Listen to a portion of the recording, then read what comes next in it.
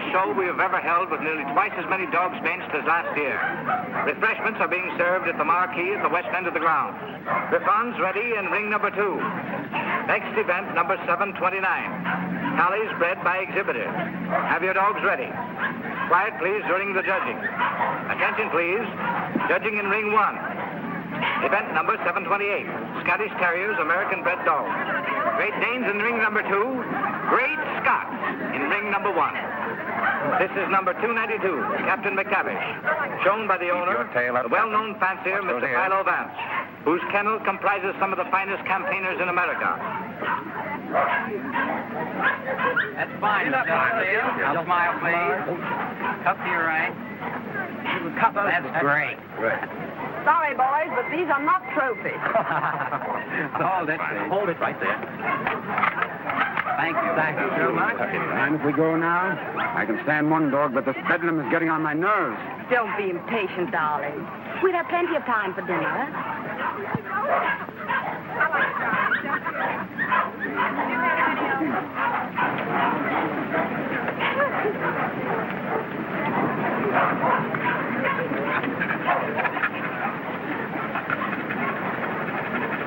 Hold it, 2.5. So. Event number 728. The blue ribbon won by Gillespie of Heatherstone. Dundee Deviler is runner-up, and Midlothian Gentleman receives the special. Better luck next time, Mr. Vance. Don't be downhearted, Captain. You're still champion with me. Maybe we'll have better luck in Italy, huh? Tough luck, Vance. I was hoping to have the pleasure of meeting you tomorrow. Oh, thank you very much, Mr. Coe. Perhaps you'll get stiffer competition from Sir Thomas MacDonald. Perhaps. Well, Dora, Miss you on for a second. But, Miss Lake, you know Mr. Hart, you don't want Eamon to bully his dog. Come along and protect him if you like.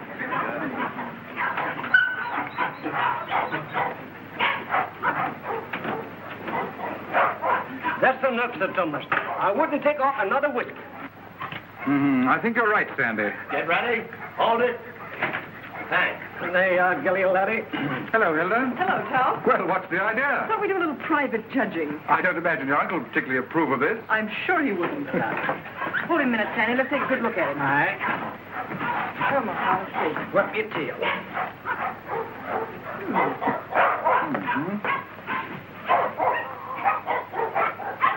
Well, what do you think? I think it's a pretty close thing. But I'm not worried. Hey, Sandy?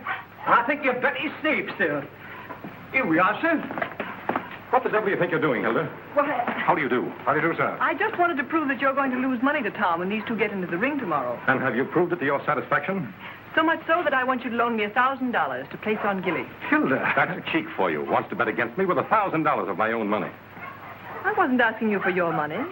I merely want you to loan me some of mine. As long as I control the purse strings, you're not going to do any betting against me. You'll be grateful that I've saved a few thousands of your fortune someday. But don't raise your hopes too high, Hilda. Bring that dog out here. I shouldn't let him worry you, my dear. You knew how I hate him, Tom. Things he's done to me. I despise him. Darling. Now, let's see. Where did I put that? Here it is. Unsolved murders. You know, I almost forgot it. I wouldn't have been able to sleep a wink tonight, wondering who murdered who and why. How any intelligent man can read that dribble is beyond me, Brisbane. What time does that Chicago train go? 5 o'clock. Well, it's 4:15. Oh, you've got plenty of time. Yes, I know, but I want to get out of here before Archer gets home. Good afternoon, sir. Afternoon. Is my brother at home?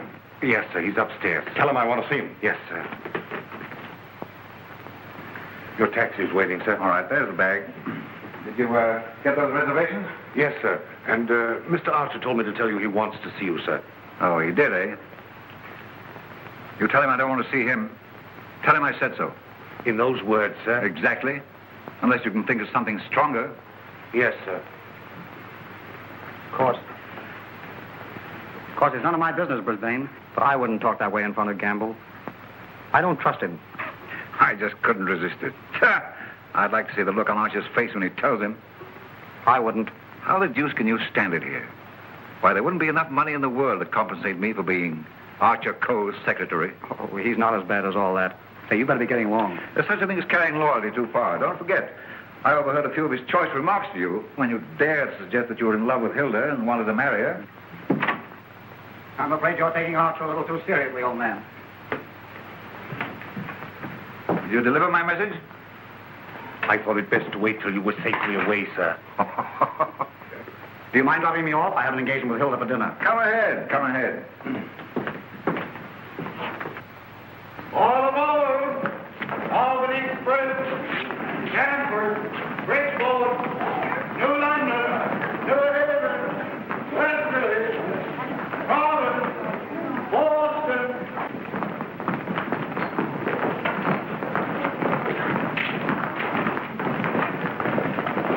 Here is Sir Thomas MacDonald new. What's the matter, Sandy? Something terrible has happened, sir. Gilly's gone. What? And I cannot find him. They have taken him off the bench, sir. Oh, he couldn't have got loose.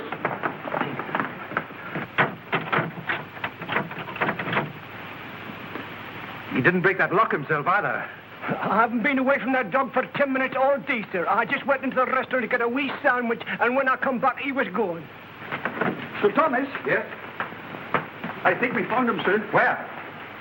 Out in the alley, sir.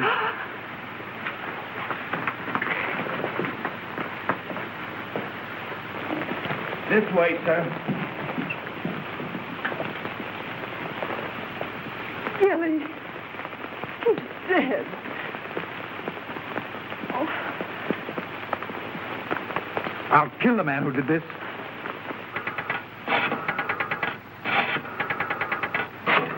Listen, Tom, you mustn't do anything until you're sure clean. I've got my own ideas. Oh, I know Uncle Archer's mean and cruel, but I can't believe he'd do a thing like this.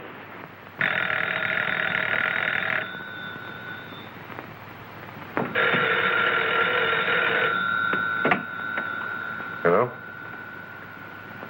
I'm sorry, but Mr. Archer Coe isn't here. Your dog dead? Well, I'm terribly sorry. I'll try to locate him at once.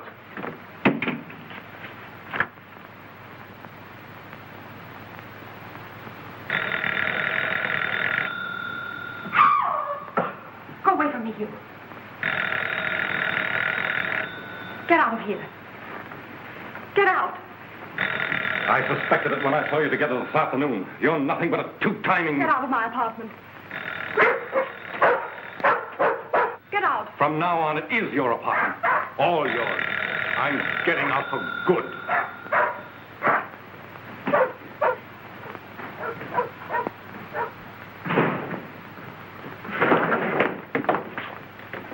Ah, Mr. Coe. My dear friend, Yes, I see you are. Pardon? Yeah. Oh, I am, how do you say it, tanto allegro. I came to see you. I have received a cable from Milan authorizing me to complete the deal for your Chinese collection and confirming the price of $117,000. Means decorations and all that sort of thing from a very grateful government, I suppose. Oh, un momento. But it's no good now, of course. I've changed my mind. Oh, but you have promised me. You can't go back on your word. What would I tell my people? What would I say? Pity you didn't think of this before. You might have been a little more discreet, eh, Grassi? You have signed a contract with me. Too bad for you. It's still at my home, in my safe. Oh, but you will. Most certainly destroy it. Tonight. I'll tell you what I'll do. I'll give you Miss Delafield for nothing.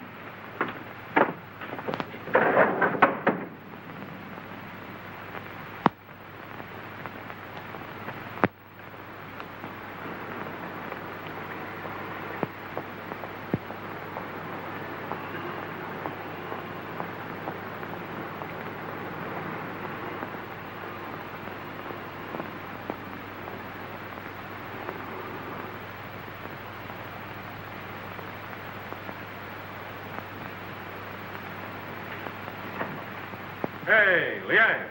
Out of the gain, eh? I was led to believe that a cook's place is in the kitchen. The next time I shall... I have been expecting my dismissal, Mr. Coe. We have served our purpose, these priceless treasures and I. I overheard Mr. Wrede saying you were preparing to sell this whole collection. You've been listening at the keyhole, have you? You cannot sell them, Mr. Coe. Do you think I would have dishonored my ancestors, perjured my soul, cheated my own countrymen to acquire these for you? Had I not believed that you would reverence them as I do? That's the worst of your race, a pack of mawkish sentimentalists about your ancestors. I don't need you tonight. Go on, get out. I would suggest you consider most carefully before you sell.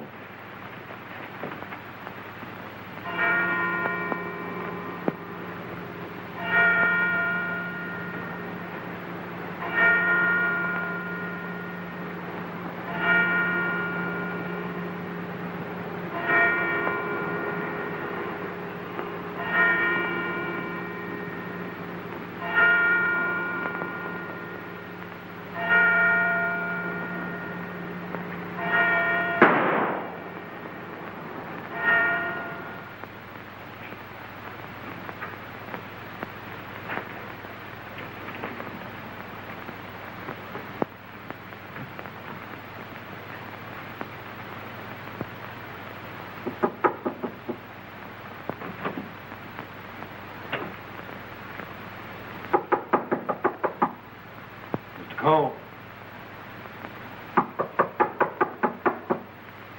Mr. Coe.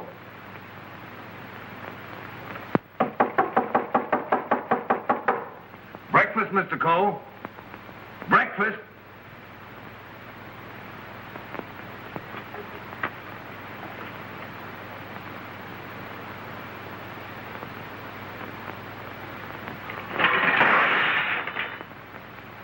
Mr. Wrede! Mr. Wrede! Mr. Wrede! What is it, Gamble? Mr. Coe, Mr. Archer Coe has killed himself. Killed himself? When? How? He's sitting in there like, and the door's bolted. You're positive? Yes, sir, in his bedroom. Phone the police. Yes, sir.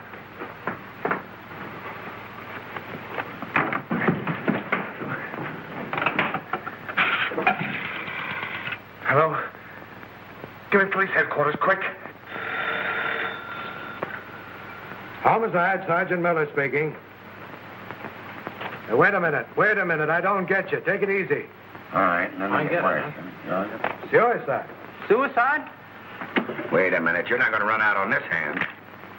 Yep. Who? Archer Coe, 98 East 71st Street. Okay, I got you. Is that it, Sergeant? Yeah. Well, goodbye, Ernest. Sergeant Heath to you, Cub. Kick in with that 6 bits. Oh, relax, will you? This is your case, Sergeant. You better get the boys out. 98 71st Street? That's right. All right. Come on, Snick. Tell Dr. Doremus to hurry right out to 98 East 71st Street. Did you say East, Sergeant? East, yes. I got it. Daily Mail? Give me a city desk. Calling car 18, car 18. Oh, times? Charlie Adler. 98 East 71st Street. Last night, Archer Coe committed suicide. Proceed immediately and call your station for instructions.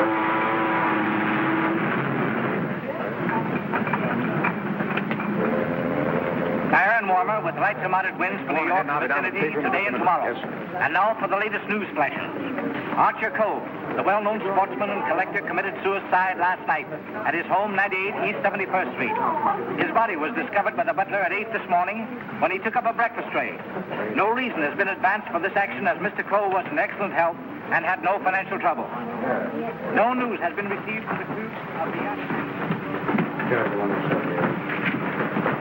Is the land phone still connected? Yes, sir. But it will be disconnected in about 2 minutes, sir. Let's see.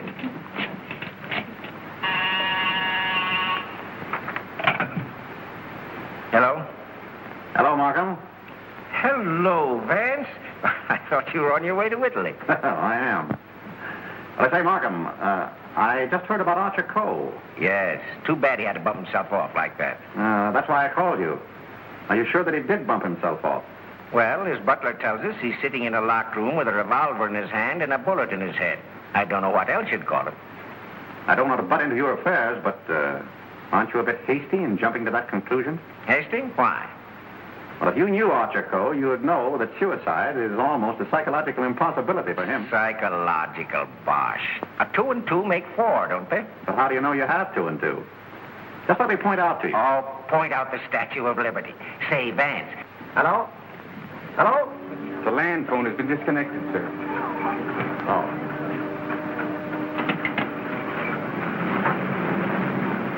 Will you have my luggage brought up? Yes, sir. Steward, Just have them send it ashore. I've decided not to sail. Sir? Vance, you've been right about a lot of cases in the past, but I can't help smiling at you getting off that boat and giving up a swell trip all because of a hunch. As a matter of fact, Markham, more than a hunch. Huh? It just so happens that I talked with Archer Coe only yesterday. What? Where? The Long Island Kennel Club. You know, I can't conceive of a man on the verge of suicide being very deeply concerned over winning a championship at a dog show, can you? No. What do you mean? Simply this. As late as yesterday afternoon, Archer Coe was looking forward with the keenest anticipation to winning a blue ribbon from Sir Thomas MacDonald today. Sir Thomas MacDonald. Say, wasn't it his dog that was found dead last night? Right? And Archer Coe found dead this morning. You suppose there might be some connection there? I don't know. But if someone were to try to kill Captain McTavish, I'd probably turn murderer myself, wouldn't I, Captain?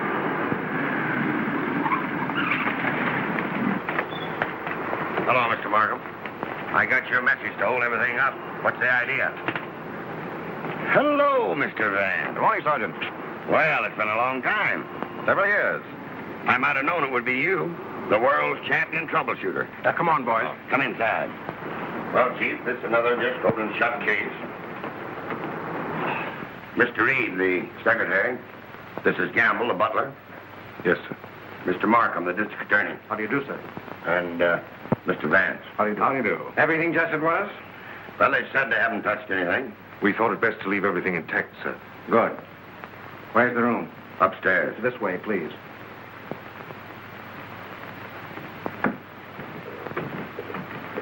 You've been in Mr. Coe's service long?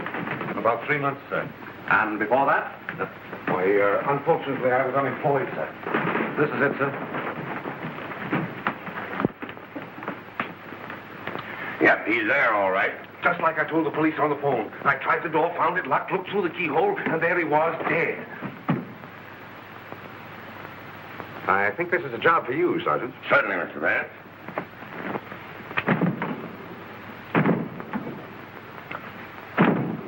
Well, Hennessy, what are you standing there for, your health? This takes beef. All right.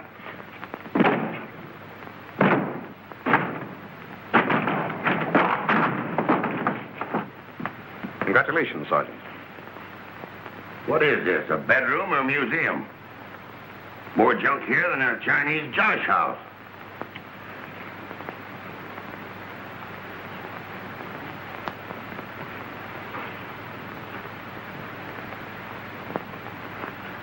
I trust I did the right thing, sir, by not breaking down the door. I realized I could be of no help to him. Oh, he's been quite dead for hours. Bumped himself off, that's plain enough. Certainly looks that way, Vance. I'm afraid your trip was spoiled for nothing. I think not, Markham.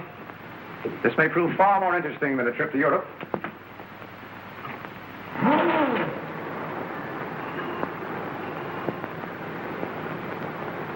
You carry a gun? No, sir. You? Yes, sir, but only at night for the protection of the household. Is that it? Why, Come on. No, that was Mr. Archer's. But he always kept it in a desk drawer downstairs. I saw it yesterday morning as I was putting away some papers. Oh, you did, eh? Did Mr. Coe generally keep his windows locked? Why, no, sir. As a matter of fact, he was a great believer in fresh air. Ah, indeed. I wonder if these gentlemen would mind waiting downstairs. Well, certainly not. I'm sorry we had to damage your door. That's quite all right. It's easily repaired. I'll have it attended to at once, sir. Hennessy, see that no one leaves the house without my permission. All right. It's as plain as the nose on your face. This guy locked himself in here and blew out his brains. I wish I could agree with you, Sergeant. How the devil could it be anything but suicide? It was all very well for you to theorize before we got here, Vance. But now that you've seen this, and there are no signs of a struggle... And the door bolted on the inside, and no means of entrance to the room... Ah, no other means of entrance. All right, you are, Sergeant. But we can hardly call a second-story window a means of entrance.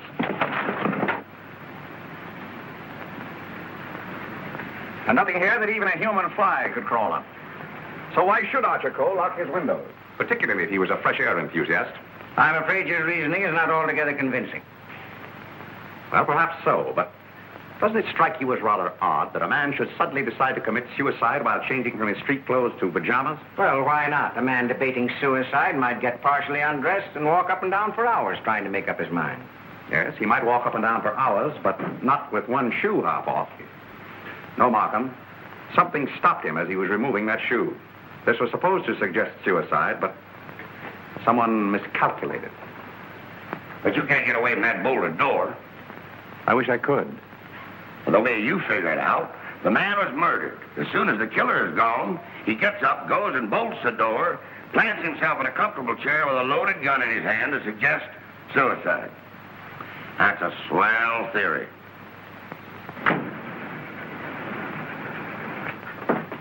Hello, Gamble. What is this? What's happened? Something terrible has happened, Miss Lake. Hilda. What is it, Raymond? What is it? It's your Uncle Archer, Hilda. He killed himself last night. Where? They're upstairs.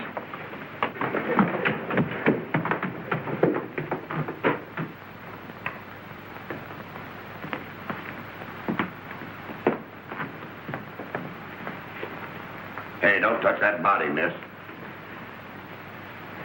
Oh, Mr. Vance. Well, how do you do, Miss Lake? This is Mr. Markham, the district attorney. How do you do? Miss Lake, he's Coe's niece. I'm sorry, Miss Lake, but you mustn't touch anything until the medical examiner arrives. It's against regulation. Is it also against regulations to tell me what's happened? We arrived only a few moments ago. We found your uncle as you see him. It has every appearance of suicide. I doubt it. Do you know of anyone who would have reason to kill your uncle? Yes, I had for one. Why, Miss Lake? Because he stood in the way of everything I wanted. He made my life miserable because he held the purse strings. And because he was jealous of every man who came near me. I was afraid of him. Oh, the horrible nights I've spent in this house. Are we to accept your comments as a confession of murder, Miss Lake? Look here, Markham, that's ridiculous. Please, Raymond. I think I can handle this situation myself. When we found your uncle, Miss Lake, the door was bolted from the inside. Bolted inside? Oh. Maybe he did shoot himself. Can't you make up your mind? Do you know of anyone else who felt as you do about your uncle? Practically everyone he came in contact with. He was ruthless. He wanted his own way in everything. I imagine there are plenty of Chinese who will be glad to know that his collecting days are over. Ask our cook. I shall. Can you think of anyone else? Well, Uncle Brisbane shared my feelings toward him, I'm sure. Where is this Brisbane guy? Maybe he decided to do something about it. That's impossible. He's on his way to Chicago. He left on the 5 o'clock train yesterday afternoon. He'd be just about getting there by now. Well, you'd probably like to wire him, wouldn't you? Why, yes, of course. Is that all? For the present, yes.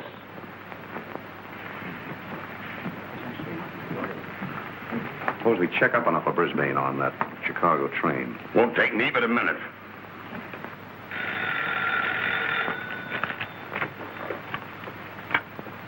Hello? Come on, Simpkin. Get your feet off the boss's desk and jump down to Grand Central.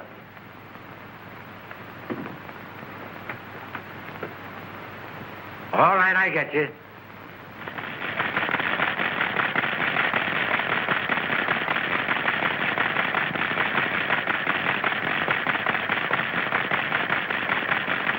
Yes, Mr. Heath. Langham Hotel, Chicago? Yes, sir. I'll rush the call. Hold a while, please. Oh, yes, Mr. Heath. We're expecting Mr. Brisbane Coe this morning. Oh, yes, he wired for a reservation last night. Thank you. Goodbye. Yep. He took the 5 o'clock train, all right. Good. You know, there's a few things I'd like to find out about this girl, Hilda Lake. Why are you always trying to check up on me? I'm not trying to check up on you, Hilda. I want to help you. Well, you know how I feel about you. You know that I love you. But lately you seem to have changed. Every time I want to speak to you about marriage, you evade me. What's on your mind? Oh, nothing, nothing. Raymond, I never said I'd marry you. But I thought that now that I could take you away from here. You might as well know now as later. When all this is cleared up, I'm going to marry Thomas MacDonald. Oh. Oh, try to understand, Raymond. I'm sorry. Oh, don't tell me. Come on, don't try to kid us. Quiet. Oh, suicide, my eye. With the DA himself and Vance on the job? It's suicide, and that's that. Oh, come on. Have a cigar. It's still suicide. Hey, wait a minute. Are you a reporter? No, I'm Sir Thomas MacDonald. I'd like to talk to the officer in charge here. Oh, come on inside. Tom! Why didn't you stay away from here? And leave you to face this thing alone? But you promised me last night you wouldn't come here. Won't you go, please? I can bluff it through. I don't want the police asking you questions. I know all the answers. Oh, but please go for my sake. Let's forget about it, shall we? It's too late now. In any case, the police are guarding every entrance.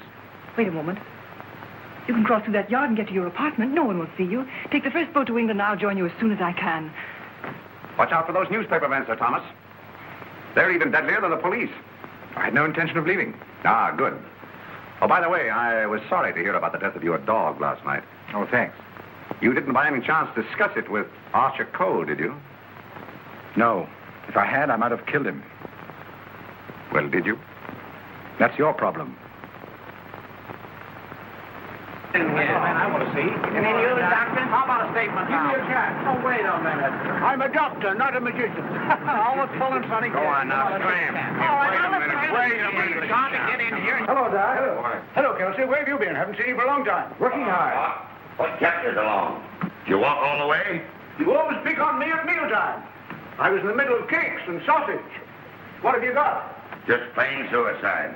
This guy locked himself in a room, bumped himself off. Suicide. Then why didn't you let me finish my breakfast? Hello, Doc. Hello, Markham. All you need is an order to remove the body. If you told me that over the phone, I'd have sent my assistant. Mr. Markham told me to phone you personally. Don't crab at me about it.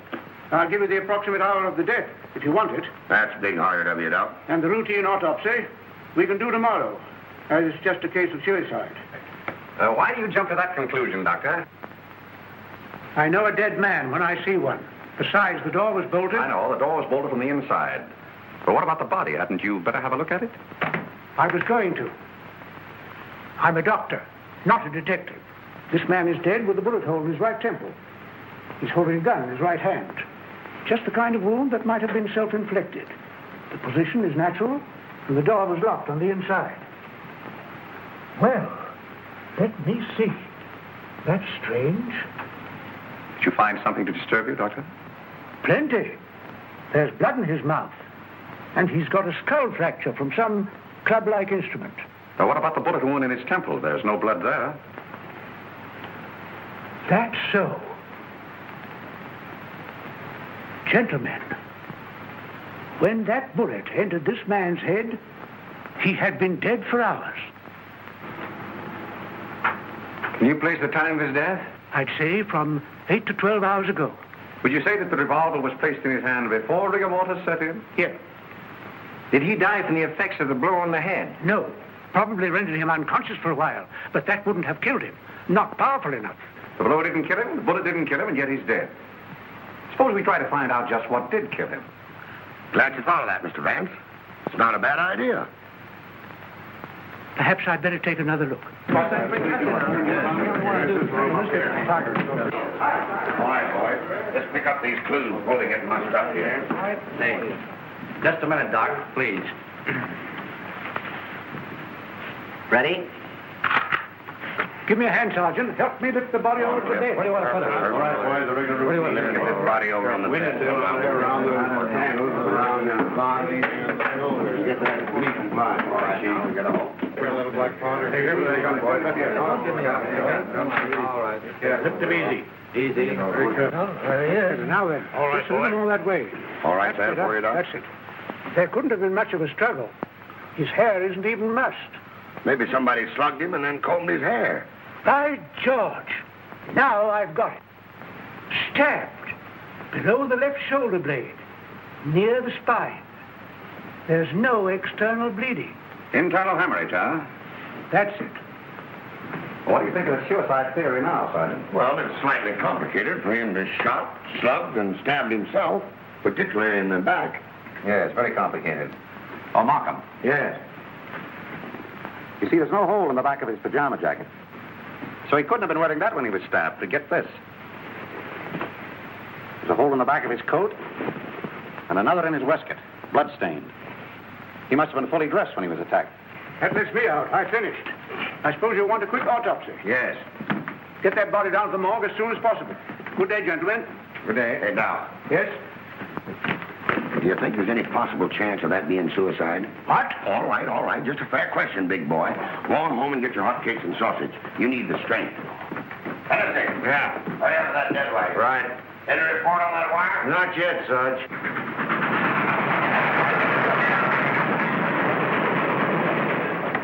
Send a wire to this guy Markham, 98 East 71st Street, New York City, and tell him, Brisbane Coe not aboard this train. Wallace, conductor, train number 7. Sit down.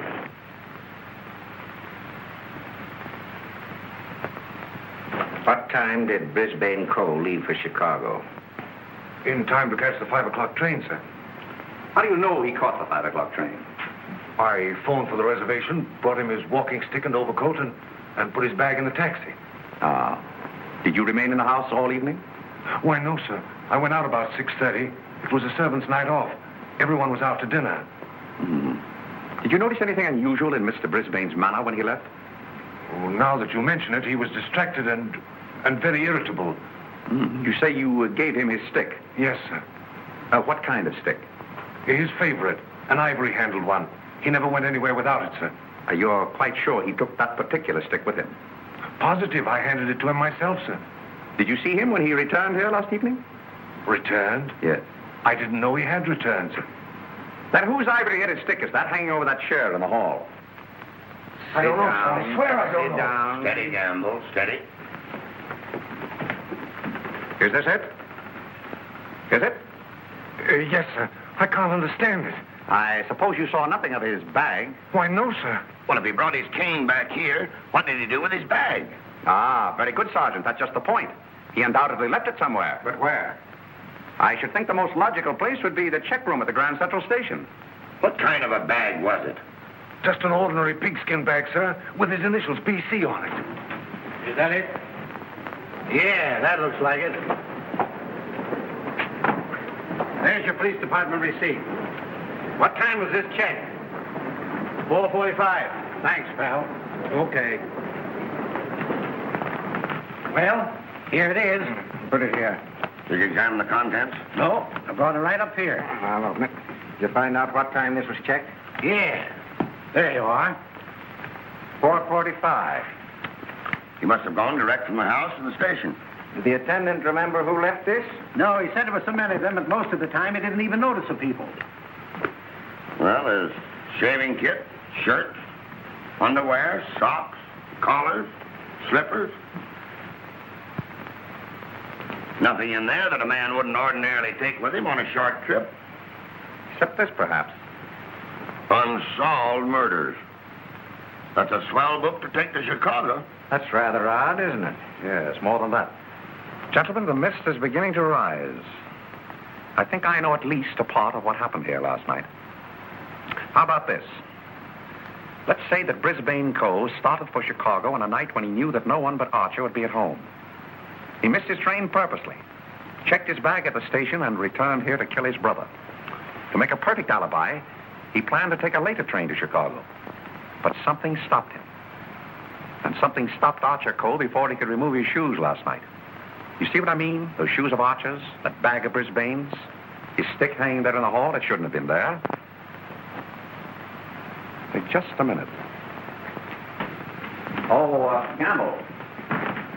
Where did Mr. Brisbane usually put his hat and overcoat when he came in? He always hung them in the closet, sir.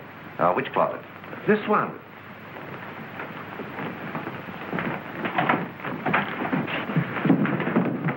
Oh!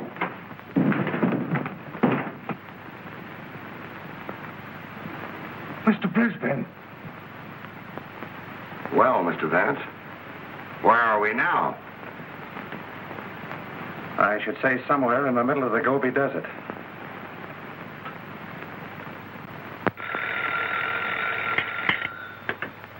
Hello. What? Again? I'm right in the middle of my lunch. First you interfere with my breakfast, then you ruin my lunch. Don't you boys ever eat? No. I'm on a diet. Oh, all right. Hello. All right, I'll attend to that later.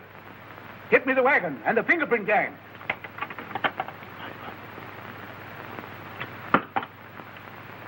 Just a minute, fellas. One side, please. Just a moment, please. Ready? That's all. All right, go ahead. Here. He's been dead for hours. And me thinking all the time he was playing possum. Well, there are too many people in the world anyway. Mr. Vance, this is just ordinary junk. I'm afraid so. And I'd rather hope for something important. Which one of the two victims died first, Doctor? Archer Coe, I think. This one a little later. And the weapon? Say, sharp and narrow. Second, tag and list these. I think I better fingerprint everything inside and outside here. Right, Captain. Hennessy. Yes. Look for a sharp, narrow weapon. Right. Found something? Why, it looks like fishing tackle. It's tackle, all right, but not fishing. Markham, we're dealing with a shrewd brain. The technique of this crime was very cleverly worked out. But something went wrong. Sergeant, here's your order for the removal of the body. Thanks, Doc. So long. I want food. Well, nobody's stopping you. And if you've got any more corpses, bring them out now, will you? I can't be running up and down here all day. What do you mean running up and down all day with that swell car the city gave you? Oh. Nothing upsets the doctor.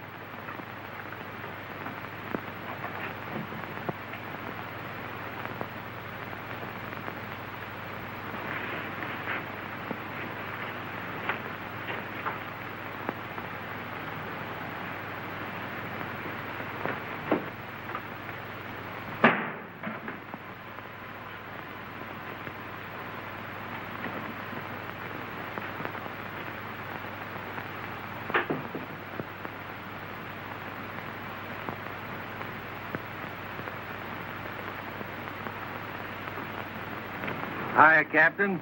Going in to take charge? Well, if you hurry up and solve this case, maybe I can go home. Come on.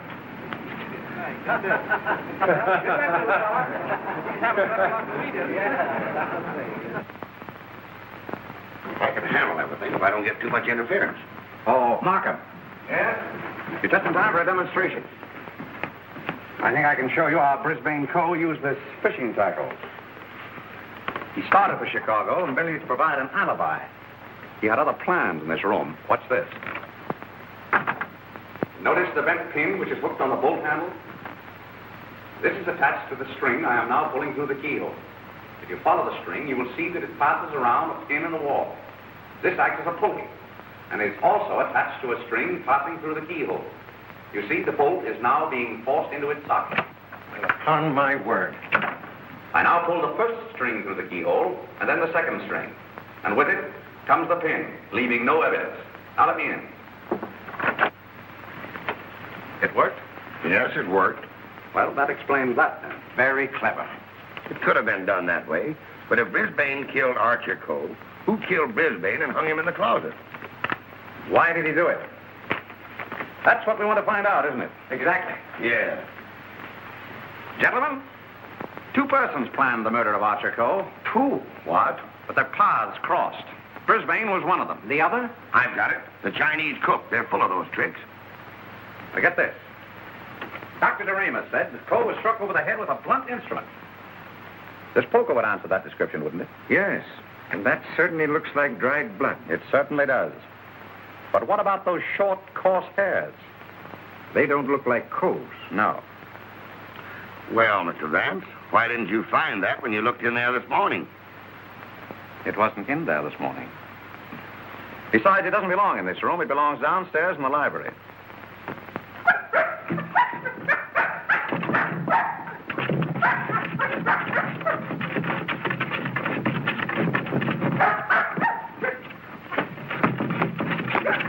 That you, Captain?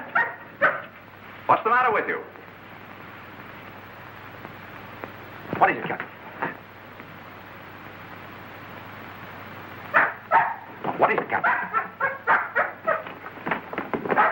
You're all down there?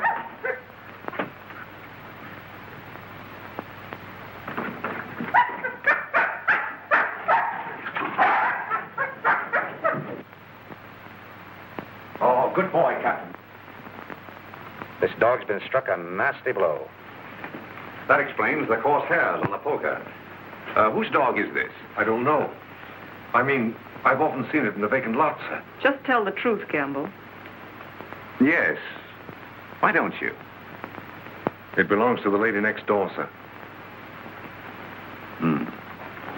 Hennessy, get that fellow to a vet as fast as you can, will you? Yes, sir.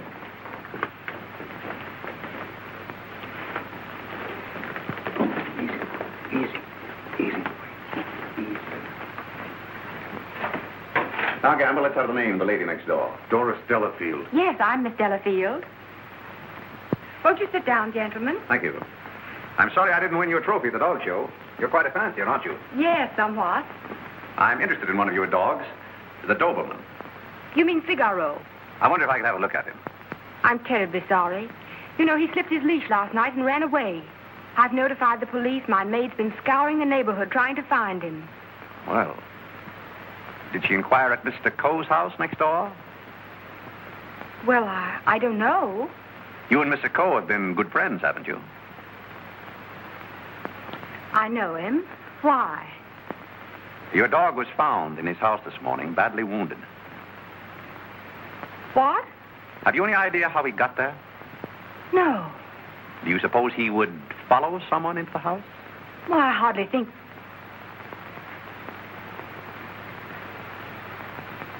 Now, what are you driving at? Mr. Archer Coe and his brother were murdered last night. Murdered? I was afraid that... Just a moment. Hello. Is that Miss Doris Delafield's apartment? Would you please tell Miss Delafield that we couldn't get the reservations for her and Mr. Grassi on A deck, and ask her if B deck would be satisfactory? Miss Delafield will not be sailing. You can cancel a reservation for them both. Both? Do you mind telling me whom the other reservation was for?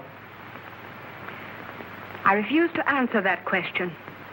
Would it be Mr. Grassi? But I am Mr. Grassi. And if I didn't cancel those reservations, who did? What? Miss Delafield. Oh, no, she didn't. No, really, there's been a mistake. As soon as I can find out about this, I'll call you back.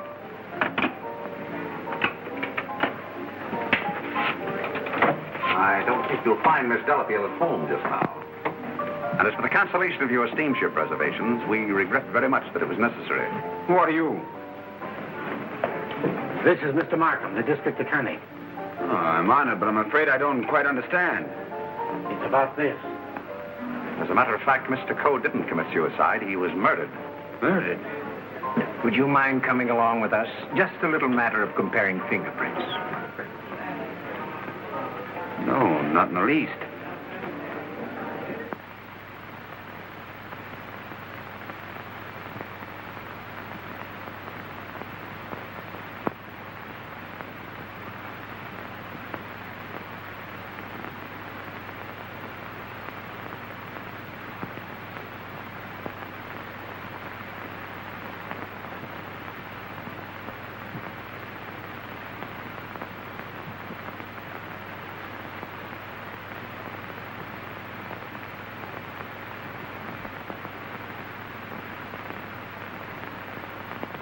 I think that's all.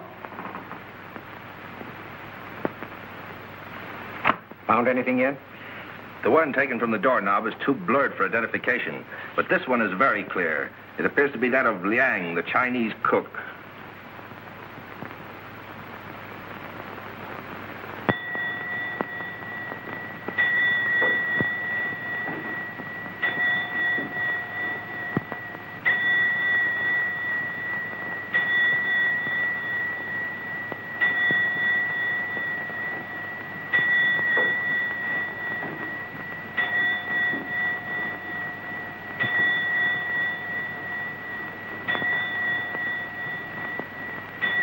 Any luck? No, not yet. Well, it must be here somewhere. I'm positive that the dagger that killed the Coes belongs in that sheath. Tired.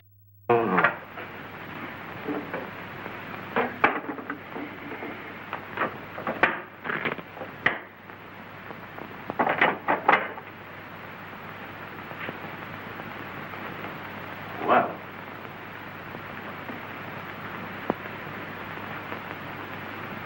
That's strange. What is? The King Yar vase is missing. It's the most valuable in the whole collection. That's all that's left of it. If I'm not mistaken, that's blood. Blood. Markham, I'm coming more and more to the belief that Archer Coe was killed in this room. That poker, this dagger, fragments, all here. But, Vance, do you mean to tell me that the dead man walked upstairs? I'm not trying to tell you anything but the facts. It's the most remarkable case in my experience.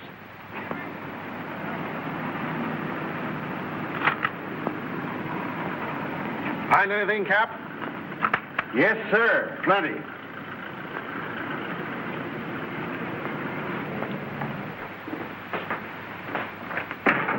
Mr. Wrede. Oh, yes, Mr. Vance. Would you step in for a moment, please? Oh, certainly. Smoke? No, thanks.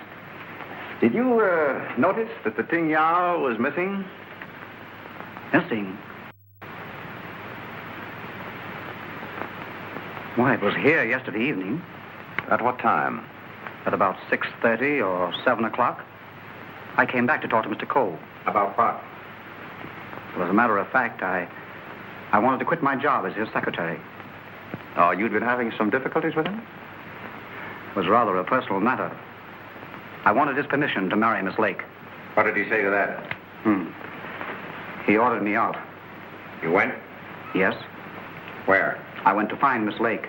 I thought she was at the Kennel Club, but I had a puncture, so it was rather late when I got there. She'd already left with Sir Thomas MacDonald. Then I came home and went directly to bed. Did you hear anything or see anything when you came into the house? No. But after I'd been in bed for a while, I heard some noises downstairs. I opened the door and looked down, but it was only Liang, the Chinese cook, coming in. Was he customarily noisy in entering the house? Oh, as a matter of fact, it's the first time I ever heard him come in. Indeed. Well, I think... Reed, thank you. Thank you. If there's anything I can do to help, let me know. Right. Good night. Good night. I think I'd check up on that Kennel Club alibi. I will. You might have those fragments checked for fingerprints, if you will. Yes. Meanwhile, I'll do a little exploring in the kitchen.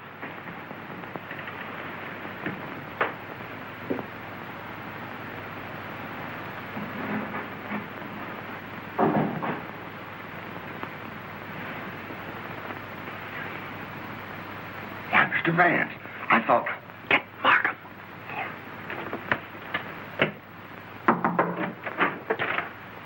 Mr. Liang, I believe. You're the cook. Me cook. You can drop the pidgin English. That isn't necessary with me. Where did you go to school? Columbia University. Ah, that's considerable education for a cook, isn't it? Mr. Coe employed me because I know a great deal about Chinese porcelain. Ah, I see. That's a very lovely piece of Ting Yao, isn't it? How did it get broken? I don't know, sir. I found the pieces in the wastebasket in the library. You want me, Vance? Oh, yes. See that, Markham? More blood spots on the inside. Apparently, the murderer dropped the dagger in here to hide it, but he dropped it too hard, and the vase broke. When did you find these pieces? This morning. This morning? You're sure it wasn't last night, about 2 o'clock, let us say? No, sir. I did not get in until after midnight. I'm sure Mr. Wrede or Mr. Gamble will tell you that. What time did you find the poker? The poker? Yes, the poker. The one you hid in the Chinese chest in Mr. Archer's room this afternoon. But I don't know what you mean. Oh, yes, you do. I was behind the door in that room when you hid it. Let me handle this, Mr. Vance. Are you going to talk? Or do I have to make you? Wait. I'll tell you the truth. Well, spit it out. When I returned to my room here about 8 o'clock last night... Ah, I thought so. I heard angry, muffled voices in the library. Then a dull sound as of someone falling. I stood at my door here and listened. Then I heard footsteps cross the kitchen and go out the back door. And then? I walked up the corridor, and everything was very quiet. I opened the library door and looked in. The furniture was overturned. The poker was there. The desk was disarranged, and the valuable Tengu vase was broken. I thought there must be something wrong, so I went upstairs and looked into Mr. Coe's bedroom. He was dead. Fearing that I might be suspected, I went back to the library and picked up the broken pieces of the vase, and together with the poker, I took them to my room. And knowing that you were alone in the house, you were afraid you might be suspected. So you hid the weapons and left. Yes, sir. You returned to the house about midnight and purposely made a lot of noise so as to establish your alibi. Is that right? Yes, sir. All right, then. Where'd you put the dagger? I did not find the dagger. Don't give me that. What did you do with it after you stuck it in Archer Coe's back? I've got it, Mr. Markham. Yes? What? Fingerprint on this broken fragment belongs to the Italian, Eduardo Grassi. Well, Mr. Vance, looks like somebody else miscalculated. Yep, it fits. That doesn't prove anything. What about this?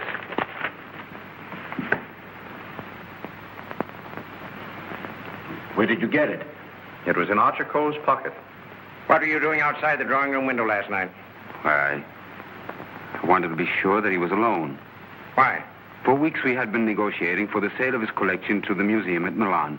It meant everything to me. He kept raising the price, but on Monday we came to an understanding. And I cabled the museum that I had succeeded. And last night he turned me down because he saw me with Miss Delafield. Let me explain. Archer was extremely jealous of me. Well, you can't blame him for that. You went there to threaten him, didn't you? I had every right to do.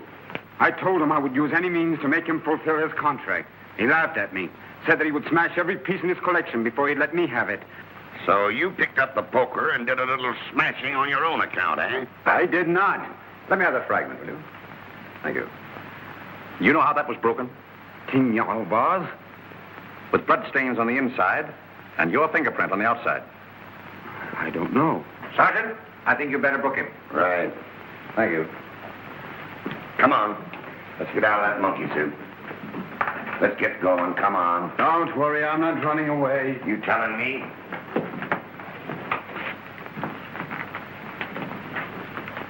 I suspected the Italian all along. Exactly. But why should Grassi also stab Brisbane? And what about the Doberman? You see, Markham, we have nearly all the pieces of the puzzle, but none of them seems to fit. Here we are. This isn't it. This is the basement. I know. Come on. I just want to see where this goes.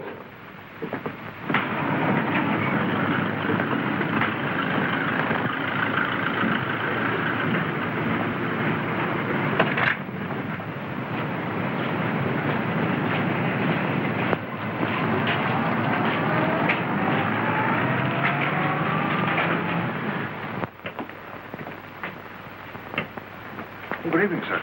Gamble? By the way, how long have you been using that name? All my life, sir. Dubois checked Gamble's fingerprints at the Identification Bureau, and who do you think he turns out to be? Not Gamble? No. Atlantic Eddie. He used to work the boats on both sides of the ocean. Honestly, Mr. Vance, I haven't turned a trick in 5 years. Oh, that's all right, Eddie. I just wanted to let you know that we're old pals. Sir, someone slipped in the back door and went into one of the front rooms.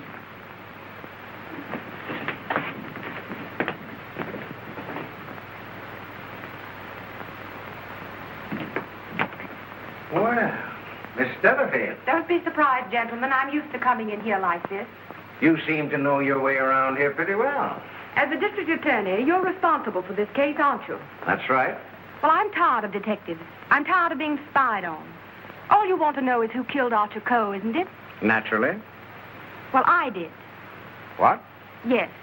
And there isn't a jury on earth will convict me when they hear my story. You don't believe me, do you? You were wondering this afternoon how my dog, Figaro, could get into this house. Well, he was following me. He was defending me when he was struck. Where did you kill Mr. Coe? In his bedroom. What kind of lipstick do you use? Lipstick? What's that got to do with it? Is that yours? Yes, that's mine. While I was struggling with Archer, my bag dropped on the floor and everything spilled out. Won't do, Miss Delafield. It's an old trick. It's not a trick. I didn't realize that you were so fond of Mr. Grassi. Mr. Grassi has nothing to do with it. Take me down to the station. I'll say nothing more until I get an attorney. Help!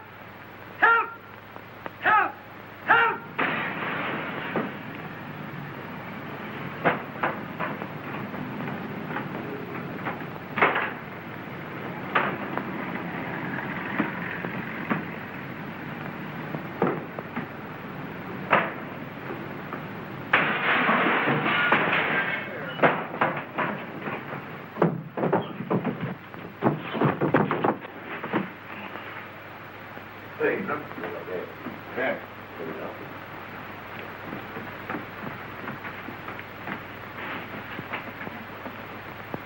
This guy's been stabbed, hasn't he?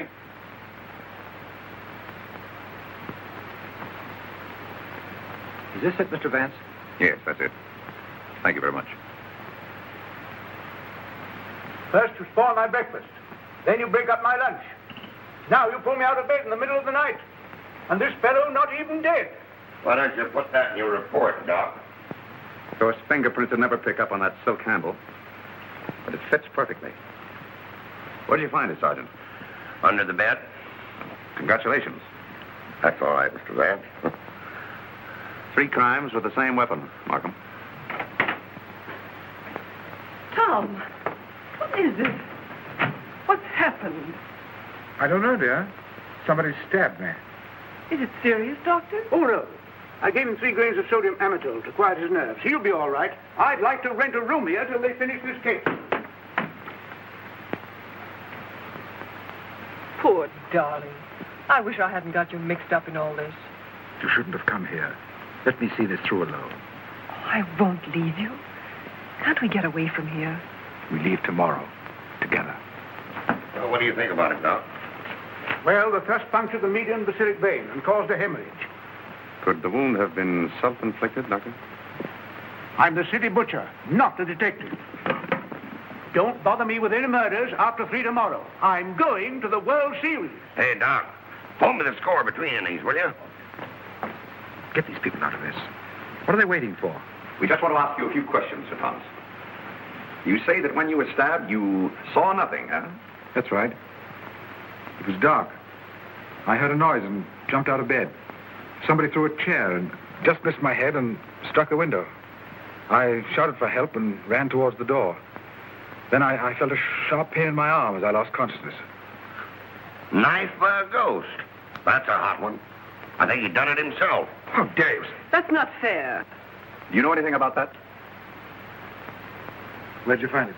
Under your bed. I never saw it before. Yeah. Like I never saw a pair of handcuffs. You've no right to question him now in this condition. Rather funny.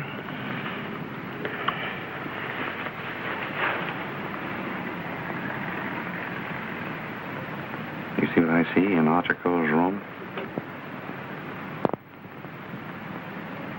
I have a suspicion that whoever killed the Coes came from this house. Probably from this room.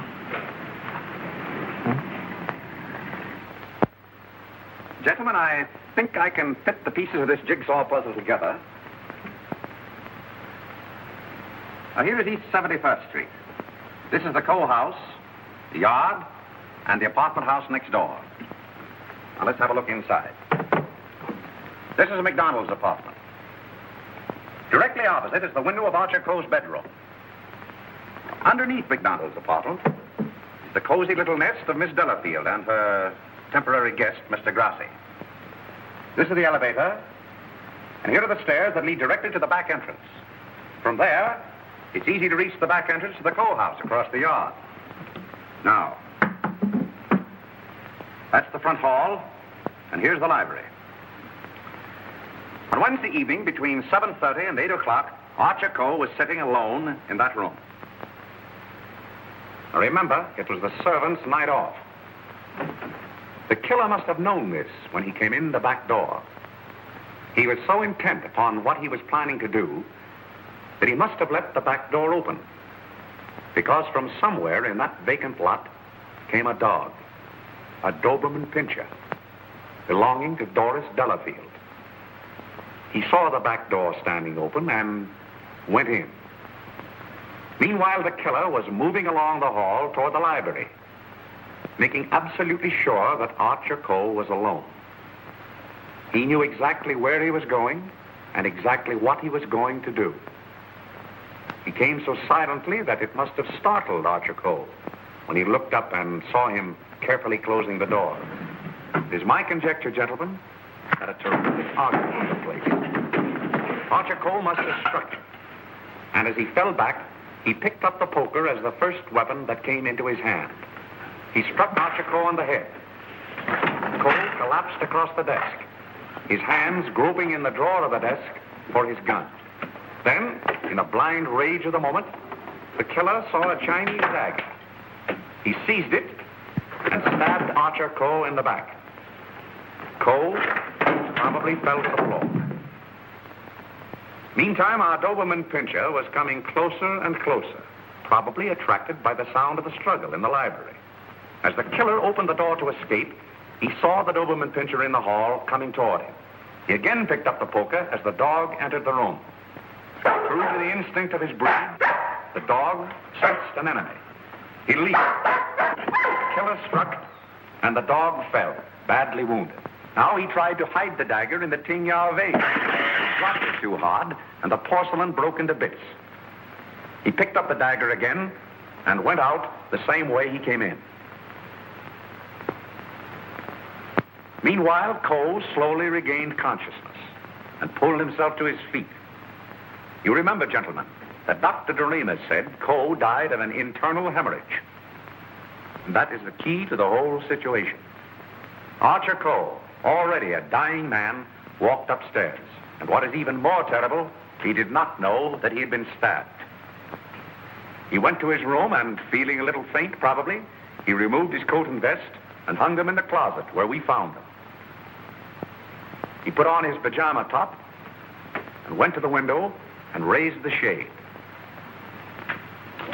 Can you imagine the killer's emotions when, from someplace in the apartment house across the vacant lot, he looked over and saw the man he thought he had killed standing there at the window? He knew then that he had to go back and complete his job to save himself. Feeling very faint by now, Archer Coe went from the window to the chair beside his desk, where he sat down. There, he started to remove his shoes. You remember just how we found him. In the very act of removing them, before he could get one of them entirely off, he died. I don't think he ever knew what killed him. Now we come to the most awful part of the tragedy. Brisbane Coe came back to the house with a cleverly worked out plan for killing his brother. He also knew that it was the servants' night out and that he would not be disturbed. He went down the hall to the library, and from the drawer of the desk, he took Archer Coe's own revolver and put it into his pocket. Then, turning out the light on the desk, he went out of the room. He hung his stick over the chair in the hall and tiptoed up the stairs and into Archer Coe's room.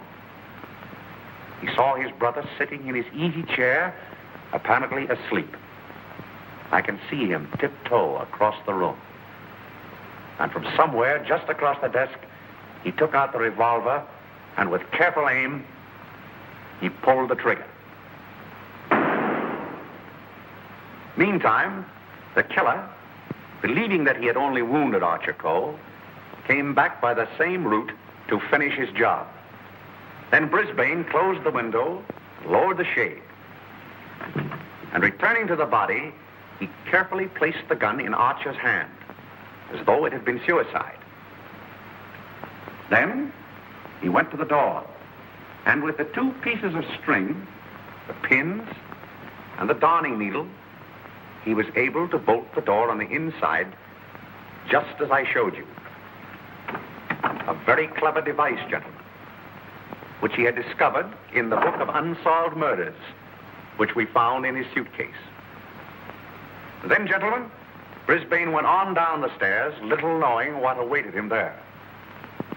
The killer mistook Brisbane for Archer Coe and drove the dagger into Brisbane's back.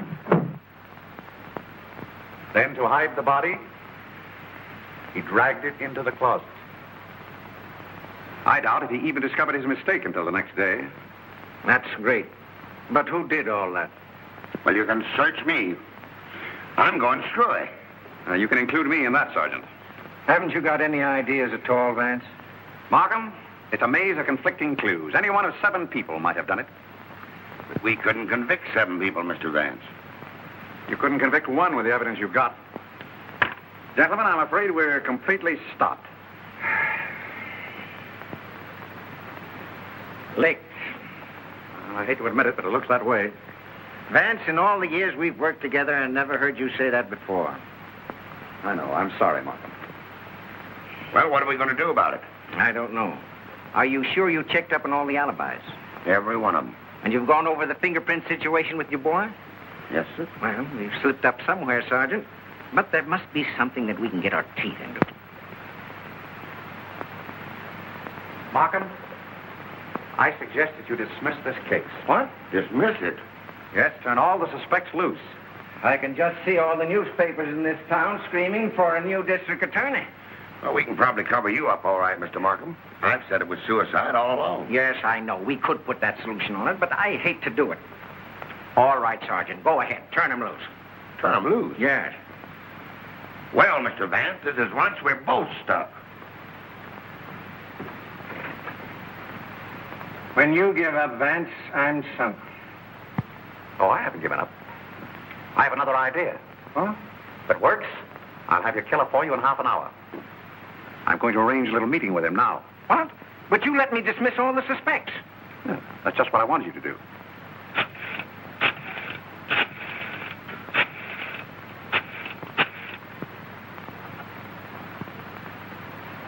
Hello? This is Mr. Vance. I hope I haven't disturbed you. I wonder if you'd do me a little favor. Mr. Markham. Yes. I'll see you a minute. That suicide story might work all right for Archer Coe, but I forgot all about Brisbane. Well, never mind about that now. Just release the suspects as I told you. All right. That's it. Yes? That's right. At 4:30. And just get him into an argument. Oh, I'll have him with me. I'm depending on his instinct. That's right. Thanks. If we can catch him off his guard, I think he'll give himself away. Come on, Markham. We've got to get there before 4:25. Mr. Vance. They're in the library now. Oh, darling, let me help you. All right, Kathy.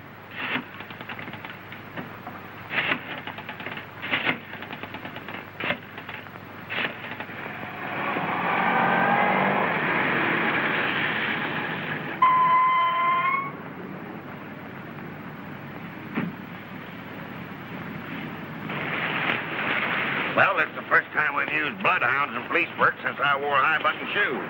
And red flannel underwear? Oh, I always wear red flannel underwear. So do I.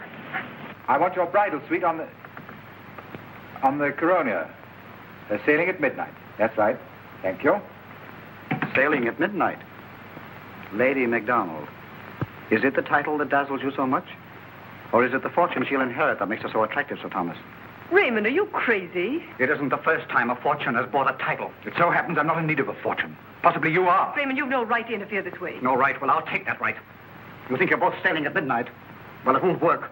You're going all right, Sir Thomas, but you're going alone. Really? Yes, and you're going now, or else...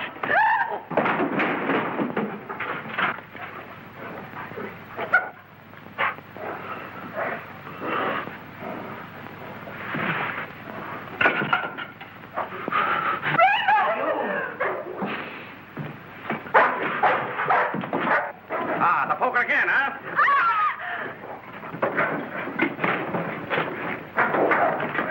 Take him off! Take him off! No!